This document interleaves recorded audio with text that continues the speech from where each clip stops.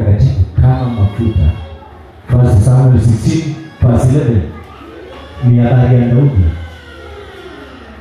And Samuel said to Jesse, na Samueli akamuuliza Jesse, are all the young men here? watoto wako wote wako hapa? Then he said, na yeye akasema, there remained the youngest, kuna mbaki mmoja ambaye ni mchanga, and there he is, na hapa na hapo huko keeping the sheep. And Samuel said to Jesse, send and bring him, for we will not sit down until he comes here. Tunafika dhati. So he went and brought him in, and he was ruddy, with bright eyes and good looking. And the Lord said, arise, anoint him, for this is the one. Then Samuel took the horn of oil and anointed him in the midst of his brothers.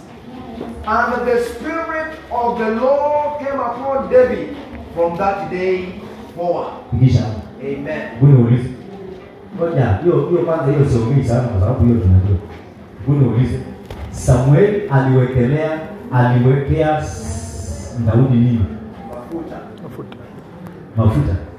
Alafu unasikia Biblia inasema baada ya mafuta kwa kichwa, the Spirit of the Lord came upon David. The Spirit of God many times comes through the anointing. Amen. Bwana asifiwe sana. Na akija juu ya mtu akiwa upako, anangeuzanga mtu, anakuwa so courageous that person can face kila challenge iko mbele yake. Tumeanza sasa. Bwana asifiwe sana.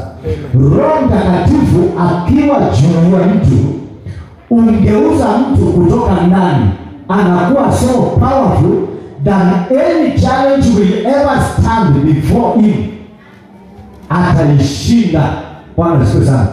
That is what you need, wewe mtu wa Mungu. Kwa sababu hii dunia tunaishi imejaa na Goliathi wa kila aina. Bwana asifiwe sana. Unless you have the Holy Spirit as the anointing, but the anointing as the Holy Spirit, itakuwa vingumu kwa majitu yatakaosimama mbele ya maisha yako. Sema amen mwendeze. Kwa kuwa umeokoka si kumaanisha ya kwamba pale mbele hakuna mawimbi. Kuolewa na harusi Jumamosi sio kumaanisha pale mbele hakuna mawimbi. Iko. Bwana asifiwe. But kile kitatusaidia with the anointing of the Spirit upon our life. Goliathi alisimama mbele ya Daudi. But because of that anointing ambayo ilikuja juu ya Daudi, ilimwezesha Daudi kukabili huyo Goliathi. Ninaomba Roho Mtakatifu aachilie roho wake juu yako. Ndiposa wakati mawimbi yanapoinuka mbele yako, yawezekana utakuwa uko Meru peke yako na hatuko, utatoka wapi? Uliza mwenzako utatoka wapi? Bwana asifiwe sana.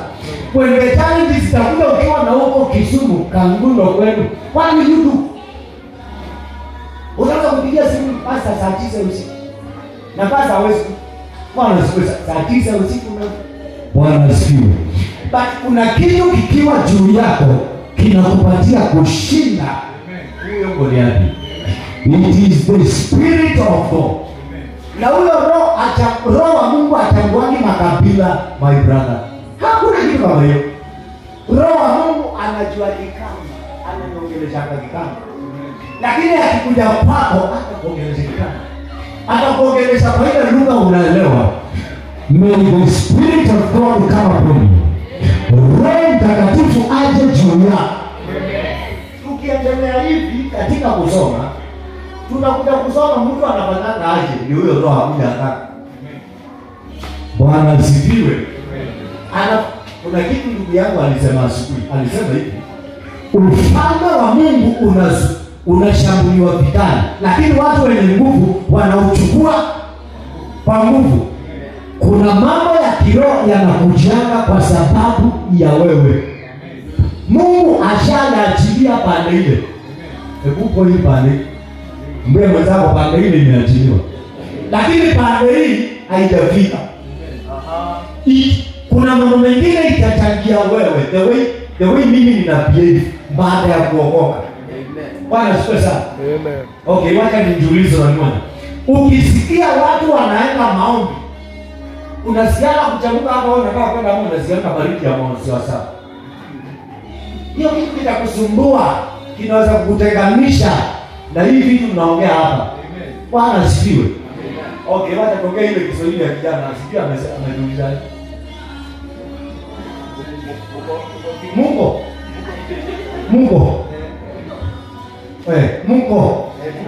Haya, changamkia mambo ya roho. Si mimi niongeze hapo. Changamkia hiyo mambo ya vijana. Mungu na changamkia. Na jitume. Mungu changamkia kujitume. Hiyo ni ya vijana. Sasa sikiza. Changamkia mambo ya Mungu ndio roho apate nafasi katika maisha yako. Roho alikuja juu ya Daudi baada ya kutiwa mafuta. I think, lakini sio tabia. And I think kuna siku moja tutakuwa na ibada ya Mungu. Amen. Ngoja sema amen. Mimi sifanani kama vile watu wanafanya. Hapana, tutatazidi roho. Sasa kuweka mtindo wa Sunday ya pili ni anointing. Yote nakuja hapa na mimi. Lakini kuna siku moja nitawaamini. Kwa nini jiko na shida? Bwana asifiwe sana. So kuna njia tatu kwa Biblia Roho Mtakatifu alijionyesha. Na simaanishi hizo ndio alijionyesha nyingi. Mimi nataka kusema tu tatu because of time. Bwana asifiwe sana. Na leo na wanasema hata mbili. Moja ni Bwana asifiwe sana. Sometimes wakati watumishi wa Mungu wanakuombea, Samueli alimtilia Samueli mafuta. Daudi mafuta. Sometimes watumishi wa Mungu kuna mafuta inakuanga deposited katika maisha. Na ni vitu ambazo hazionekani. Na huwa tunazipokea kwa imani. Bwana siku sana. When we are not against them. Ambia mwenzangu vile nimesema. Na unaipokea kwa urahisi, unakosa kung'ang'ana kwa maisha. Hello? Okay, wacha niacha. Sitaki kusoma hiyo ingine. Lakini hebu niulize swali. Do you remember kuna wakati Daudi alikuwa anatoroka Sauli. Saa yote anatoroka Sauli. Maana anaenda kujificha huko msuni. Anaenda kujificha kwa mama. Bwana siku sana. Si unakumbuka Biblia inasema kuna wakati Daudi alikimbia akaenda kukaa mahali Samueli hapo. Hapo kwenda msuni sio. Alienda kukaa karibu na Samueli na Samueli hapo.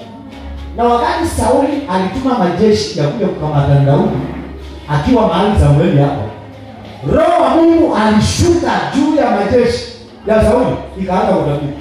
Yaani ikachanganyikiwa. Wakati tunaishi mahali Roho Mtakatifu hapo, mapepo na kija yanachanganyikiwa. Ungesema amen kwa sababu hii ndio itakusaidia. Amen. I am teaching and I am praying for you. Bwana asifiwe sana. Wakati Sauli alituma jeshi lingine wakakuja wakalewa. Wakasahau tulikuwa tumekujia Daudi. Wakaanza kutabiri. Ile ndivyo Roho Mtakatifu anafanya. Ni kwa sababu Samueli alikuwa amejawa roho. Roho alikuwa anazunguka Samueli.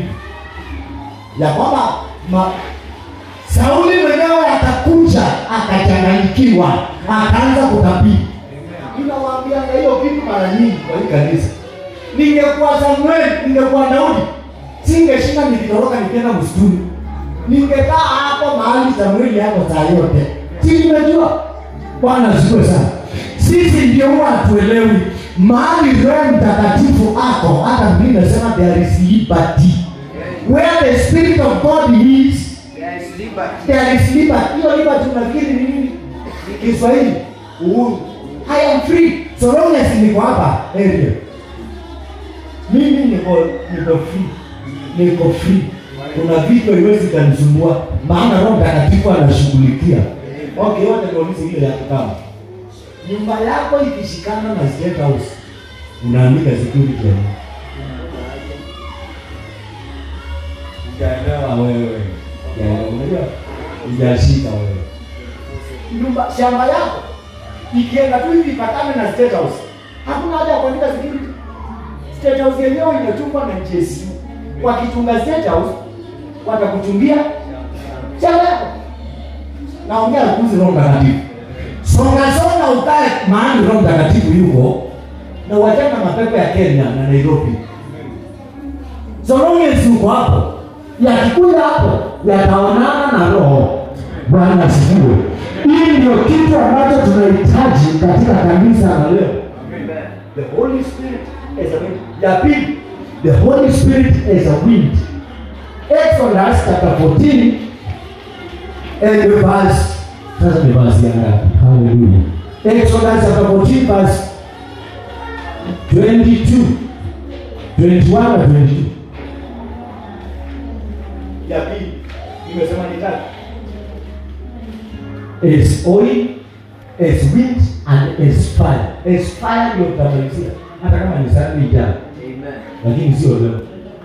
Leo I want us to talk about the Spirit of God is wind. Is wind. Bwana asifiwe sana. Amen. Richard kwanza nisome Acts chapter 2 verse 4. Watu wa Mungu fungueni kitabu ambacho ni cha Kutoka 14. Acts of Apostles chapter 2 verse 4 peke yake.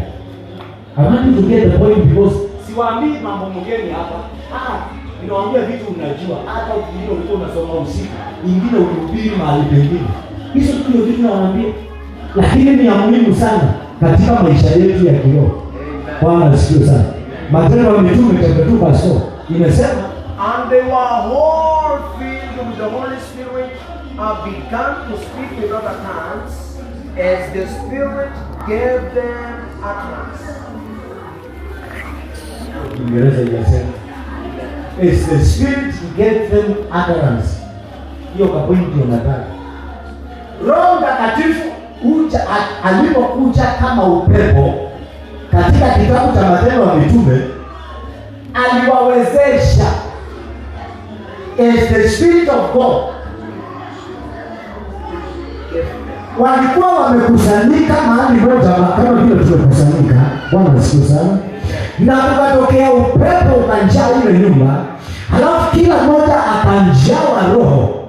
Amen. Moja. Hiyo unajua. Inasema, unaona unasoma. Wote wakajazwa Roho Mtakatifu. Wakaanza kusema lugha mbalimbali kadri ya Roho alivyowezesha. Hivyo. Kadri ya Roho alivyo. Wakati Roho Mtakatifu alishuka katika kanisa la kwanza, aliwawezesha kunena na lugha kadri, yani wakanena kadri Roho alivyo wawezesha. When the Spirit of God came as a wind, He enabled them, aliwawezesha. Sema amen kwa Mungu. Bwana asifiwe sana. Amen. Unaila kitu nataka ushike hapa. Sasa wakati na hao watu walikuwa wanasubiri Bwana, walikuwa wanasubiri vile Bwana alikuwa anawaambia. Alafu Roho akaja juu yao, wakanjaa Roho, wakaanza kunena kadri walivyowezeshwa.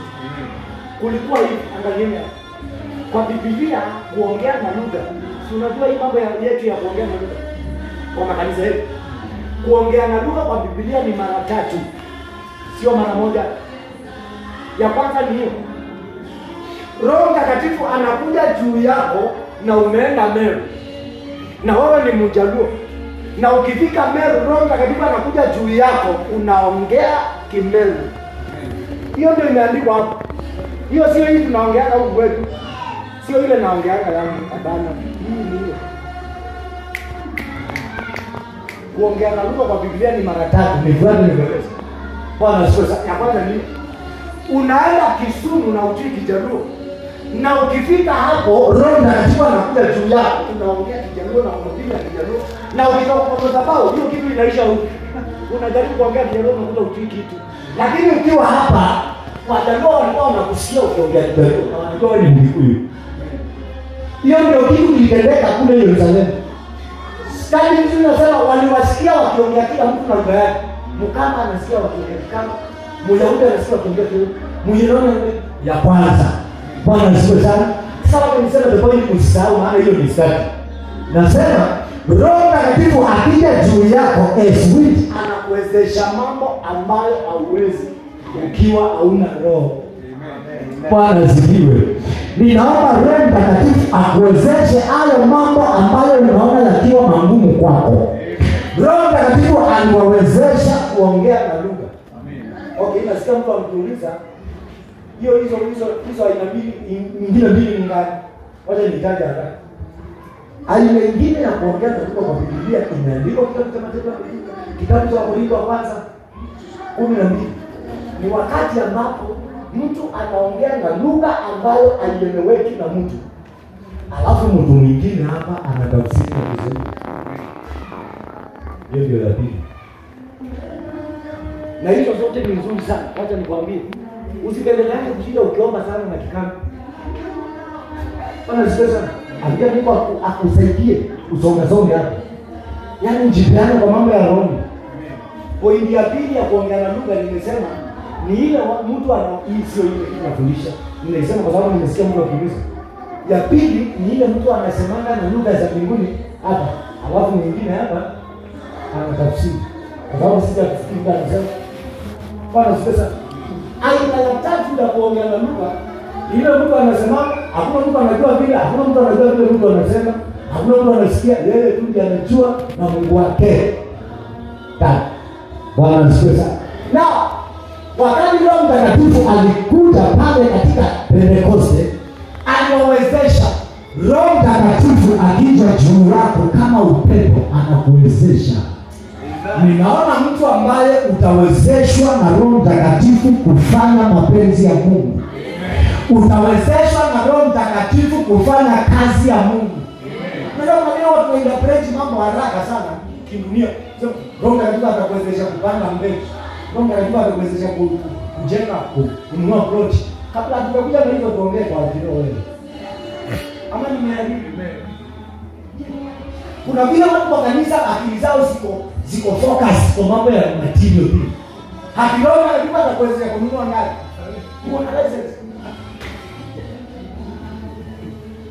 Lazima ukiamua kupanga kununua gari, lazima uanze mahali ni process. Sio kitu unaamka hivi, sio mkate gari. Bwana asifiwe sana. Lazima kuwa na process ili kwanza mtu aende drive school hivi. Kwa sababu hata mtu akinunua na ana license ataendesha wapi? Sasa wewe unatokora. Inasema Roho Mtakatifu akija juu yetu kwanza anatuwezesha mambo ya rohoni. Bwana asifiwe. Alafu akishatuwezesha mambo ya rohoni ndio atatuwezesha hii mambo ya kawaida. Bwana asifiwe sana. Ninaomba Roho Mtakatifu akuwezeshe mambo ya rohoni. Alafu pia akuwezeshe hii mambo ya kawaida. Akurahisishie kazi, akurahisishie mambo. Roho Mtakatifu huwa anaakti kama hoi kwa maisha ya Mkristo. Hello? Mzee wangu ulikuwa zamani. Ulikuwa zamani kuliko mimi. Si uliona maroli ilikuwa inaitwa ya Bedford. Steering yake ilikuwa inafanya hivi. Ukifika kwa kona hiyo road, hiyo mizizani ya Mungu yote. Ilikuwa ni Bedford. Road ikiendeshwa hivi alafu ifike kwa kona. Driver anaita turnboy amsaidie kwa hiyo kunyonga. Maana steering yake ni ngumu. Mteule akiwa bila Roho Mtakatifu maisha inakuwa ngumu. Lakini Roho Mtakatifu anakuja zinakuwa kama zile za Swiss. Aimboni. Inafanya hivi. Bwana asifiwe sana. Ninaomba Roho Mtakatifu akurahisishie mambo katika maisha yako. Wewe kama unafiki na Roho Mtakatifu ukiwa kanisani. Alafu ujitenganishe na lugha mbaya. Na watu waongea vibaya wakiwa kanisani. Kwa kunyanga ulimi vibaya Tuesday, Wednesday, Thursday. Na nataka kuja kuabudu. Ajaburudishe hivi. Siwezi fanya hivyo mwenyewe. Asifiwe sana. Bwana Yesu asifiwe. If you want the anointing, take care of yourself. Hallelujah. Aliwawezesha. Now sasa tunasoma Exodus chapter 14. Mahali tumesema tusome verse 21. Is it 21? Yes. 21 na 22 verse 2. Kidogo tu kwa Mungu, kwa usichoke. Ama umetoka. Holy Spirit. Then Moses stretched out his hand over the sea, And the Lord caused the sea to go back by a strong east wind all that night, and made the sea into a dry land. Bwana asifiwe. Amen. Hii mambo unasikiana nikiwaambia tukikuja hapa kanisani, iliane maanani sana. Hii ndio ya kutusaidia. Bwana asifiwe sana. Walipofika kwa hiyo bahari, Biblia inasema Musa akafanya nini? Akainua mkono. Alipoinua mkono, Biblia inasema Mungu akaleta upepo ukasukuma maji. Hallelujah. Huo upepo haukuwa upepo huu tunapumua. Huo upepo ambao ulisukuma maji sio hii tuliyomwona. Ni upepo ambao ulikuwa umebebwa na roho. Ni roho wa Mungu alitokea hapo akasukuma maji. Sasa sikiza. When the Spirit of God comes katika maisha yako kama upepo, anasukuma chochote ambacho kinakuzuia. Okay. Anasukuma chochote kinakuzuia nga. Sema amen. Roho Musa alipoinua mkono, Mungu alileta roho. Upepo ni roho wake. Kama huu upepo tunakumwanga unasukumanga maji, kwa nini utawahi kusukuma ya akili? Sababu unaona ni kama unataka kukubali. Kama hii upepo tunapumua ndio ilisukuma maji, kwa nini sasa isukumaji ya Indian Ocean saa hii? Ni kwa sababu sio hii. Huo upepo ulikuwa roho wa Mungu. Sasa nisikize mtu wa Mungu. Roho Mtakatifu kama upepo huwa anasukuma magonjwa yote. Roho wa Mungu kama upepo huwa anasukuma kesi zote. Anasukuma mikosi yote. Anasukuma nini? Usiongee. Kile unaongea unajitakiria. Siku hiyo Waisraeli walikuwa na shida ya Mediterranean Red Sea. Sio? Walikuwa na shida ya Red Sea. Sasa wao wana shida ya Red Sea. Unafuta Red Sea tena wapi? Bali sio unafuta Red Sea. Kwani sasa lakini ukiangalia maisha yako there is something you can call it Red Sea. Now when the wind blew from the breath of God, ilisukuma Red Sea. Sasa hiyo la kwako isukumwe na upepo wa Roho Mtakatifu kutoka hapa kanisani. Si unaamini hapa ni kanisani? Hasi sikiza. Kuna roho ambayo huwa anahubiri hapa. Si mimi. Ni kutumia na dunia kama mdomo. Bwana asifiwe sana. Basi huyo ndiye roho ambaye atakusukumia bahari ya kwako. Sema amen. Wakati ninahubiri endelea kujiombea. Sasa bahari iko wapi kwako wewe? Bwana asifiwe sana. Sasa shule ndio hii. Mambo ndio hii. Nyingine ndio hii. Na nyingine ndio hii. Bwana asifiwe sana. Nenda zitaje zote, lakini upepo wa Mungu unaweza sukuma hizo zote. Kitu ya kwanza, hii vitu nawaambia mara nyingi, saa zingine najikutana nikiwarudia tena. Na siku moja nilisikia mwalimu mzuri ambao ninamwamini. Nilimsikia mwalimu mzuri akisema a good teacher ni yule anayehuwa anajirudia. Amesemanga mambo akirudia.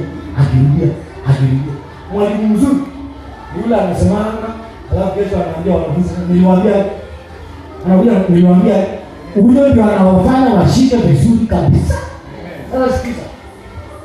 Whenever you will see na macho ya mwili ama ya kiroho, usensi ni kana kwamba mbele yako kuna bahari ya Shamu. Bwana asifiwe sana. Sasa hata ni usimame. Ufungue hiyo Biblia yako kwa simu ama kwa laptop ama kwa kitabu ama kwa nyumba yako na useme ninasimama juu ya hili neno. Roho wa Mungu ambaye hutengeneza njia kule hakuna njia, ninakuamini sana. Na saa nyingine hata unajipatia time. Unasema ikifika Tuesday hii kitu sasa kuiona kwa imani. Bwana asifiwe sana. Because the Spirit of God came as a wind na akatengeneza njia. Ninasema Mungu akutengeneze njia ya kwako. Hiyo ndio ya kwanza. Ya pili, Roho Mtakatifu alikuja katika kitabu cha Hesabu Numbers chapter 11. Ninajua ushasikia nikisema hivi. Numbers chapter 11 verse 1. Peke yake. Roho Mtakatifu alikuja Numbers chapter 11. Exodus alikuja akatengeneza njia. Sema hivi. 1. Exodus alikuja akatengeneza njia. 2. Alipokuja Numbers akatengeneza njia. Alikuja kufanya kazi nyingine. Bwana asifiwe sana. Kitabu cha Hesabu Numbers chapter 11 verse 1. Now a wind went out from the Lord, and it brought quail from the sea and left them fluttering near the camp, about a day's journey on the side, and about a day's journey on the other side. Unasoma vizuri. Bwana ubariki sana. Unasoma vizuri sana vile nilikuwa nataka. Amen. Biblia inasema kuna siku walikosa nyama. Wakasema hii chakula ya hapa tumeikinai. Tumekula mana tumetoka. Sasa Mungu tunataka nyama. Kama sivyo turudi Misri. Mungu akawasikia. Unajua Mungu our God is a loving God. Na waambia watu wa Mungu kama Mungu angekuwa binadamu aizi. Lakini Mungu ashukuriwe kwa sababu yeye ni Mungu. Hata wakiwa wamemkosea hivyo aliwaletea nyama. Sasa sikiza vile kulienda unaona kwa Biblia. Maandiko yanasema kwamba Mungu akaleta upepo sasa tena mara ya pili. Huo upepo sasa haukuja kutengeneza njia. Huo upepo haukuja kule kwa Pentecoste, hapana. Huo upepo ulipokuja sasa ni kuleta ulileta nyama. Amen. Lakini sio hii tunapumua. Kama ni hii tunapumua, si kuletea nyama. Sio hii tunapumua. Ukisikia upepo, sio hii. Sio upepo tunapumua. Ingekuwa ni huu tunapumua, hakuna haja ya kwenda kukucha. Nipoamka utaka hapo nje unachukua nyama unaenda unapika. Lakini ndio ujue si hii, ni the spirit of God. Bwana asifiwe sana.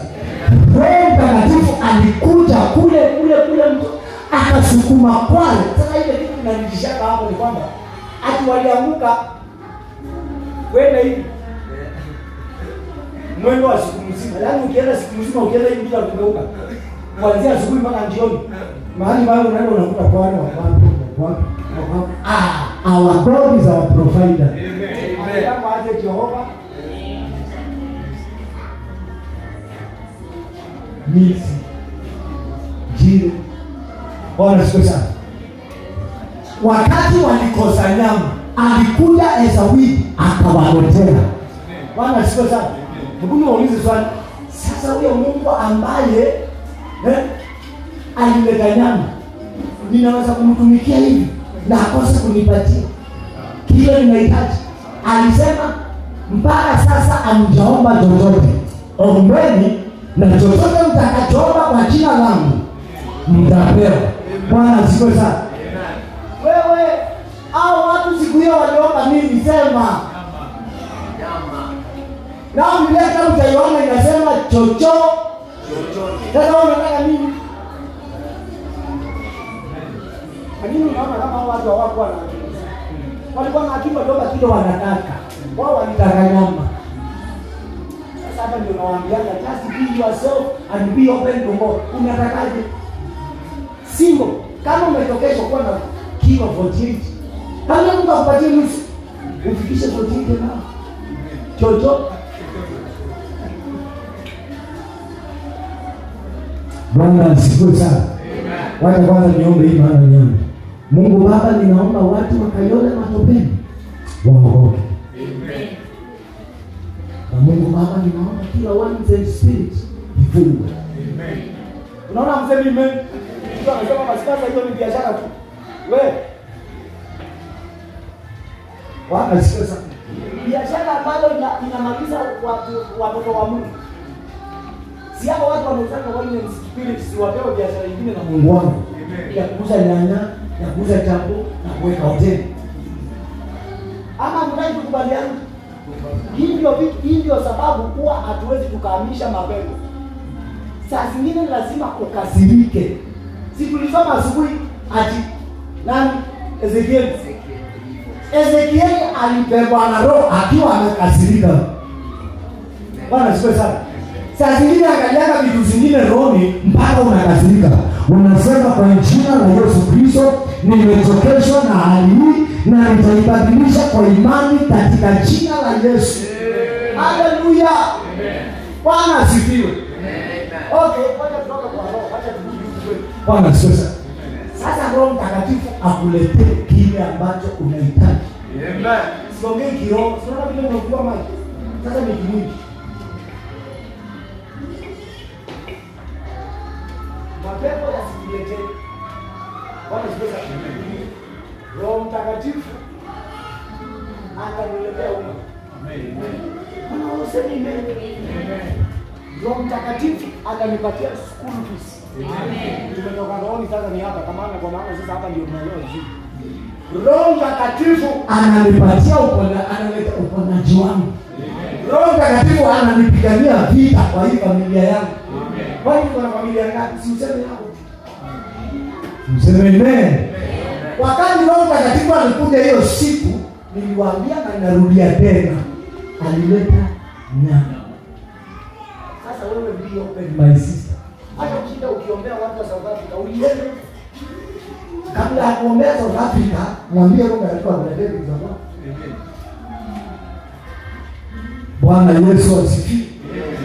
Kuna siku moja nilitaka kazi, na ingine njani. Ya mzao kuongelea. Na ingine njani nilitaka kazi. Niliwacha kazi, niliwaambia mara nyingi mimi siwezi kufutwa. Na sijawahi kufutwa, na siwezi kufutwa na mtu. Ukikuja kuniandika kwa kampuni yako, utanipenda. Kwa sababu ni Bwana Yesu na Roho Mtakatifu. Na mimi nitafanya kazi kwa hiyo kampuni mpaka unipende. Lazima utafanikiwa vile Potifa alifanikiwa wakati Yusufu alikuja. Ni wakati Yusufu alienda kwa Potifa alifanikiwa. Ninawaombea nyote kila mtu mahali unafanya kazi. Hiyo kazi iendelee vizuri hata kama si yako. Ndio wakubwa wa hiyo kazi wajua wanaendelea kwa sababu uko hapo. Roho Mtakatifu ndio mfanya hiyo mambo. Potifa aliendelea kwa sababu Yusufu alikuwa hapo. Bwana asifiwe sana. Wewe unafanya kazi shule, wewe umeajiriwa wapi? Mahali unafanya biashara. Naomba wale wafanyabiashara wenzako hapo wewe waendelee kwa sababu Bwana. Unajua vile tunakuwa kanisa na tunakuwa na roho nyingine ya kinyongo. Tunataka tuinuke peke yetu. Siwache supermarket yako ikinuka hapa, nyingine inuke hapa. Na saa nyingine hao wakapandiwa na kuita ukawaombea. Na unawaombea baraka. Bwana asifiwe sana. Niliacha kazi mwezi wa 3, mwingine njiani. Na nikarudi ukapata. Nikaenda kaa ukapata miezi 6. Mwezi wa 6 ulipofika, hii ilikuwa mwezi wa 9 sasa. Mwezi wa 3 tumefika mwezi wa 9 sasa. Mwezi wa 9 ulipofika mwingine njiani, nikataka kazi. Nikasema sasa nimekaa huko kambani nimehubiri miezi 6. In fact huo wakati ndio niliambia Mungu, siku ile Mungu utanibariki na pesa, nitanunua speaker za kuhubiri. Na injili ina. Kwa sababu nilikuwa nahubiri huko kambani bila speaker, sauti inapotea. Bwana asifiwe sana. Na Mungu anataka nikataka kazi. Nilipotaka kazi nikiwa huko, Bwana asifiwe sana. Nimesema hivi. Roho Mtakatifu alipokuja alileta nini? Na nilipotaka kazi nikiwa ukambani, nilitoka nyumbani kwetu nikaenda kanisani kuomba. Redeemed ukambani. Nikaenda kuomba kanisani. Saa 11 jioni. Hii tunashuhudia kwa yule mtu anasema ninaomba kazi. Na shuhudia ndio leo vile kunaendaga huko kwa kioo. Nilienda kanisani nikaomba saa 9 nikaomba mpaka saa 11 jioni. It was siku ya Thursday. Nilipotoka hapo nje kwa mlango ya church, nilikutana na mama akaniuliza hivi, kweli nyumbani ni nani anaitangwa Mutiso? 1990